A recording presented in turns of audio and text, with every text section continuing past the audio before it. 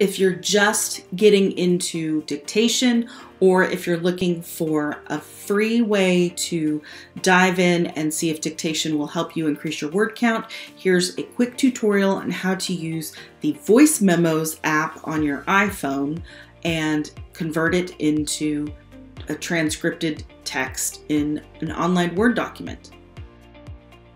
The first step is to create a recording using the Voice Memos app. Here I've created one where I've read the story of the runaway bunny for my granddaughter. And you can see that it gives you a date stamp.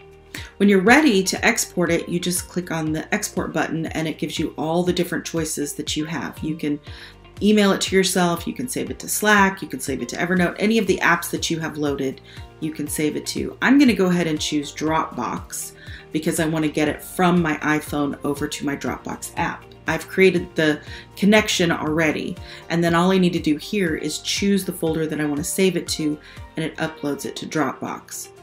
Once I'm done, I can switch over to my desktop and take it away.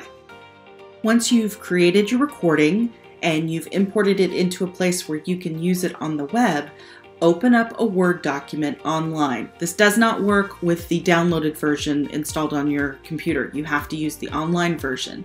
You can get free copies of Office and use Word for free. Once you're here, you'll have a brand new document. You'll see the microphone, and then you've got two options there. You can dictate or you can transcribe. Since you have already imported that file, you can click on transcribe, and then it opens up a window here with some options letting you upload audio or start recording. We're going to go ahead and upload the audio that I just created. So then it will upload it and then transcribe it. So it saves your transcription in this pane, so you can close it if you want to and come back to it, and then it will try and assign speakers. So it has speaker one, speaker one, speaker one all the way through. If you were doing this for a video that you were going to publish like on YouTube, this is a way that you can create captions. But if you're just using it for transcription, you've dictated a first draft into your Notes app, for example, you can come back here and then you can prepare it to add to document. You don't want all of the timestamps and the speaker names. So when you go to add to document, you're not going to choose with timestamps or with speakers and timestamps or with speakers. You're just going to use the text. And then it imports all of the text in here.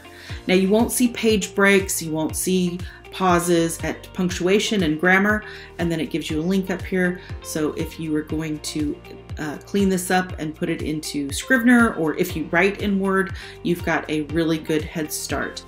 And in my experience, it is fairly accurate.